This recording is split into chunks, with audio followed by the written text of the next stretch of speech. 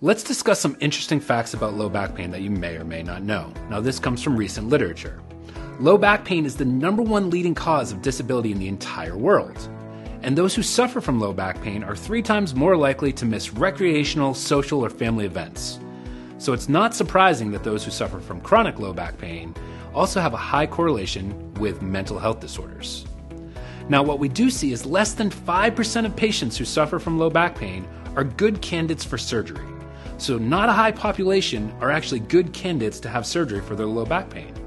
And although this is true, we see that low back surgeries are the 3rd leading cause for surgery in the US. So it's possible we might be jumping to low back surgeries a little too early. This has been a brief overview from our monthly webinar series, where we go over specific injuries, offer you some simple exercises to try at home, and end with a live question and answer feature where you can ask your questions to one of our providers.